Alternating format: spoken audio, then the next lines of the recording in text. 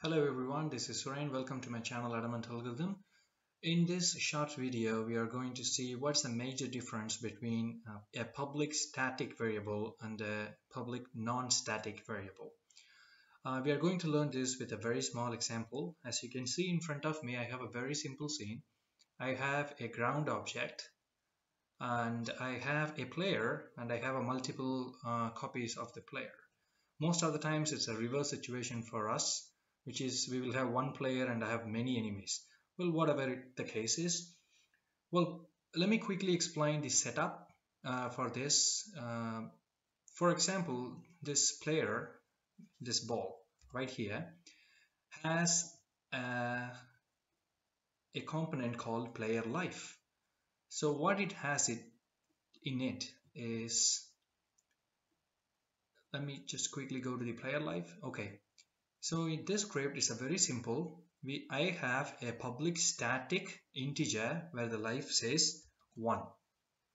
Okay, and I have in the update function at any point of time, if the life goes less than 1, the player dies. Destroy this game object. That's it. Nothing fancy about it. And I do have another script attached to my ground. So that script reads this way. I have an on collision enter 2D, which means the ground is waiting for some other object to collide with it. And when that happens, the ground will check if the colliding object tag is player. If the condition is yes, then reduce the player life by 1. Well, let me quickly tell you what happens is I have a public static variable in here. So this variable life can be accessed from this C# script to this C#, and it can be accessed to any number of C# script as far as this is static. Now, accessing a static variable from another C# script is really easy because it's just one line of code. Player life, which is nothing but the name of the C# script where your static variable is declared, dot what is the name of your static variable, and do whatever you want to do right here. Well, this is pretty easy. Now let's go ahead. What happens when I play? When this object touches the ground will check whether the player's tag name is player. As you can see, it is. So what it will do, the ground will reduce the life of the player by 1. And in my script, in the player life, I already said the life is just 1.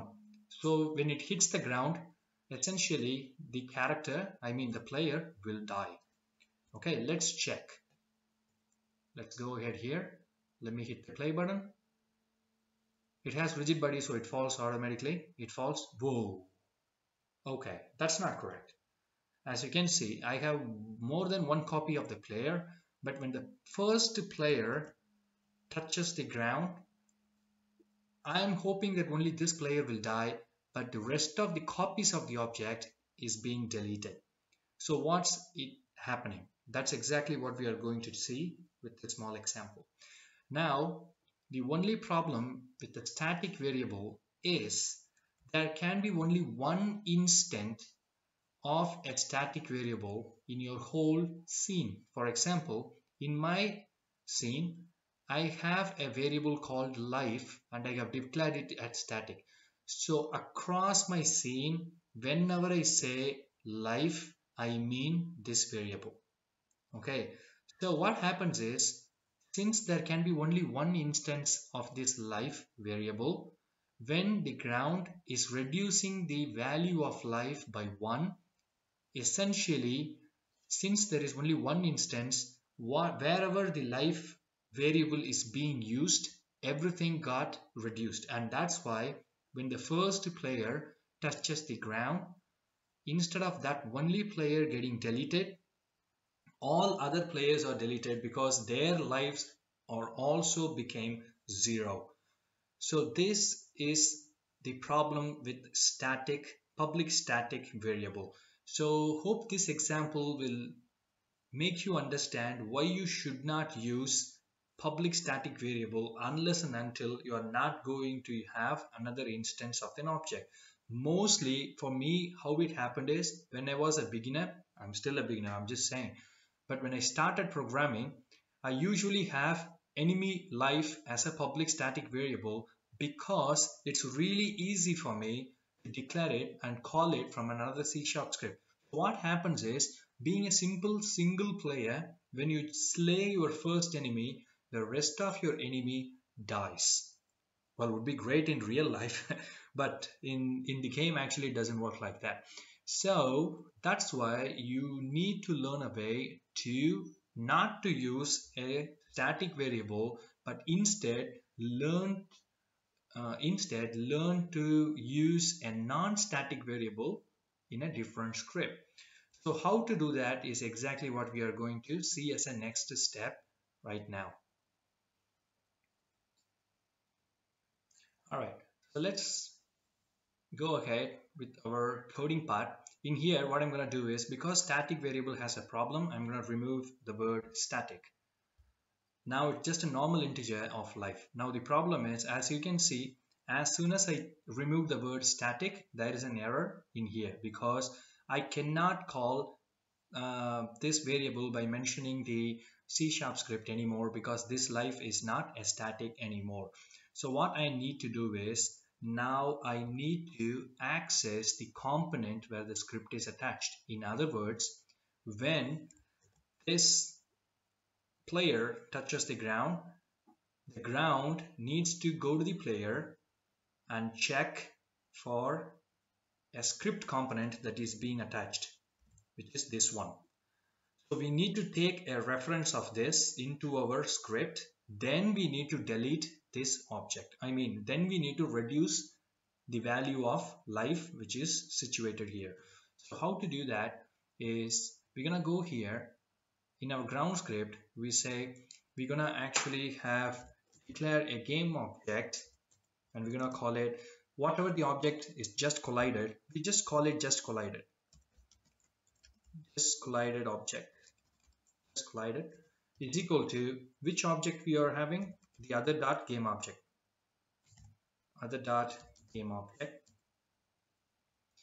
Okay, so now going back to it, so what we can do now is, we need to take the component ready, which is just collided dot get component. So what is the component we are getting? The script. What is the name of the script? It's given right here, which is player life. So we say player life. Okay, and at the end dot, what we are doing? Life, because now we are accessing the component and we are actually taking the integer which is declared inside that C# script. Life, and reduce it by 1. So what we are doing now is, I have already explained, now we are actually assigning a recently collided object into a variable, into a game object variable called just collided, and we are accessing the script attached to that collided object, and we are reaching the variable that is declared inside the C# and reducing it by 1. I can able to split this line and I can write it in 2 or 3 lines, but this would be just fine. I think I am explaining as simple as possible. Now let's go ahead and play our game and see whether everything works or not. So I'm gonna just click the play button, and there we go. So when the first ball hits, only that instance of the script got changed, and the other player which are not collided yet with the ground are safe. So that's exactly what we want in this. So hope I understand that you guys get the problem with using public static variables. Okay, please remember again, a public static variable, there can be only one variable in that name exist in your Unity scene, which means you cannot use it with a multiple instance game object. Best thing is enemies. Okay, so hope this helps you, and if you have come this far in this video, you actually like the content of the channel and this video, so please do subscribe to my channel, and I would come up with a lot of other free stuff for you guys. And unless and until I meet you guys with my another video, it's bye from me. So take care. Bye bye guys.